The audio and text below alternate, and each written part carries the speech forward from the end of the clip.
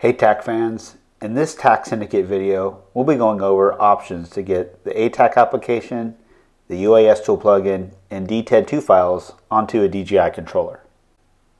And it can't be any controller. It specifically has to be the RC Plus for the Matrice 30 and Matrice 300 and 350 series aircraft, or the RC Pro for the Mavic 3 Enterprise only. Any other combination is not going to work. I don't have experience with the new Matrice 4, which does come with the RC Pro controller, so I can't speak to that. But any other DJI controller that came with the aircraft, that has a screen on it, running Android, this is not going to work. The inspiration for this came from watching the Skynet drone system video on how to install ATAK and the UAS-Tool plugin on a DJI controller. This came out last year, and it was very well put together.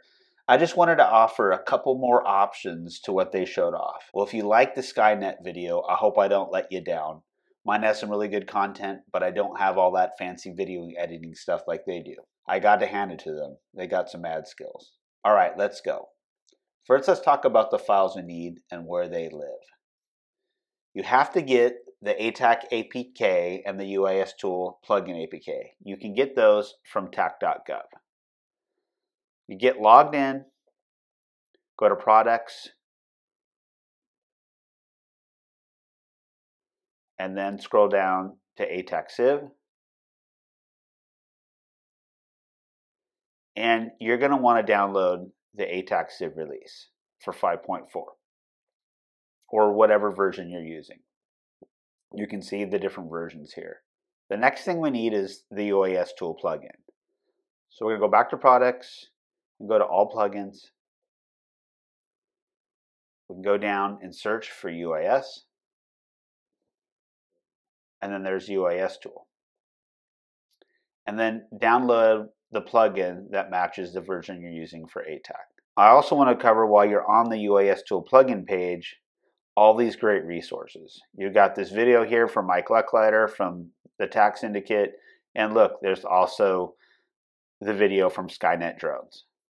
You have the manuals and a bunch of other videos and resources. Now we're going to move on to the DTED files. DTED stands for Digital Terrain Elevation Data. The DTED Level 2 files can be found in a variety of places.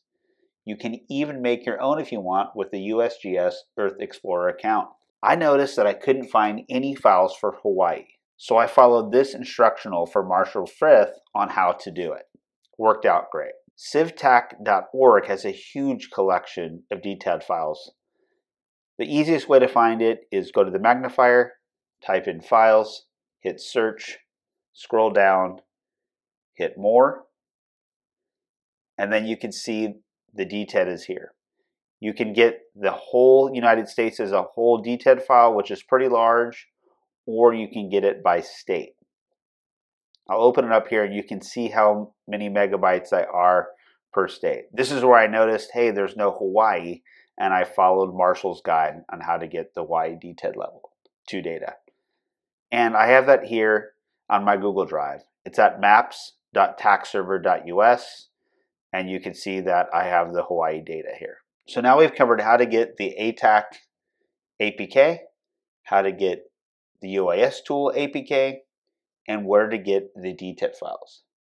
Now let's cover all the options to get it on the controller. On the Skynet drones video, they were using the micro SD card slot. This is a great option.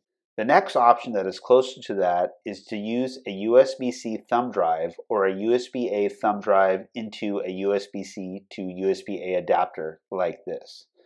Essentially, you would follow the same guide they have in the Skynet drone video, but just use a thumb drive. The next option I'm going to cover is using a web browser. The DJI controllers come with Firefox, so this opens up some opportunities for downloading directly to the controller over the internet. Let's open up Firefox. We'll go over option 1. That's going to be just logging into tac.gov and grabbing the APKs for ATAK and the UAS-Tool. Then going over to civtac.org and getting the DTED files. The third option is using Google Drive.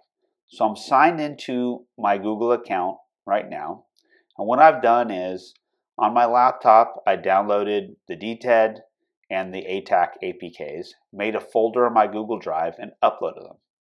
Now that I've signed into my Google account, I can simply put in drive.google.com, and this will browse my files.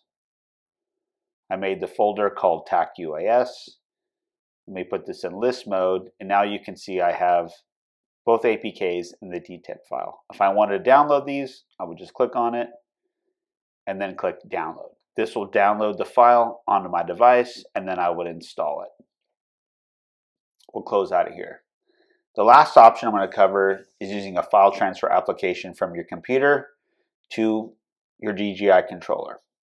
When I'm using my Mac, I like to use OpenMPT. It allows file transfer from the Mac OS onto the Android application running on your DJI controller. You can just browse directories and drag files around. So right now I'm going to open it up and drag over DTED, ATAK, and UAS-Tool. All right, I've got OpenMPT fired up. On the left is the files on my computer, my Mac. On the right is the DJI Android controller. So I need to get those APKs and the DTED files moved over. I like to move them over here into the downloads folder on the DJI controller. And on the left, I got a couple ways I can do this. I can go to my documents.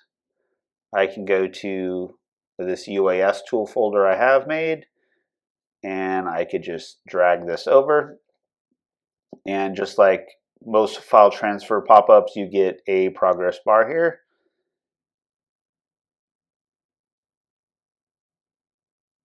And it's transferred over. Other options I have are just to go to Finder, opened up this, and I can also just drag stuff over.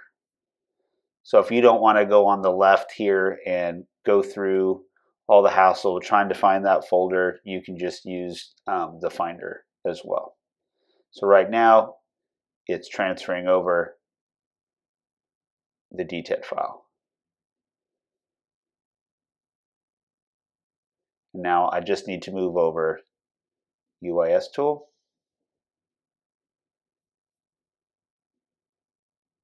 And then once this is transferred over, we'll go back to the DJI controller and install ATAK, install the plugin, and import the DTED file. All right, we're back on the DJI controller. We're going to open up my files. We're going to browse to download folder. And there is the ATAK APK, the UAS-Tool APK, and the DTED files. We're going to click on ATAK. We're going to install it.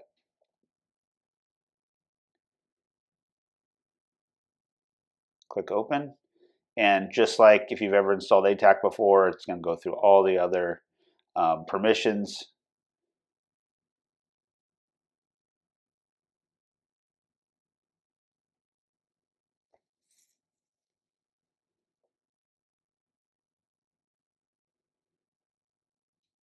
We're going to click done. I have another video on importing preference files and getting onboarded onto ATAK. I'm not going to cover that now.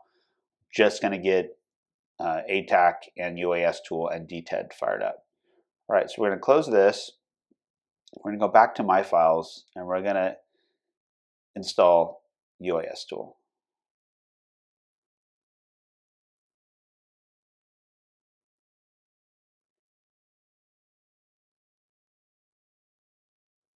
All right, UAS-Tool is installed. We're going to open up ATAK back up, and we're going to click OK. And we need to get the DJI 5 installed. So we're going to click on here and say install. Hit allow from this source and install ATAK Go V5. We can hit open. Allow all the permissions. And now we'll return to UAS-Tool. Click OK. All right, everything's loaded up. We can go to our plugins here.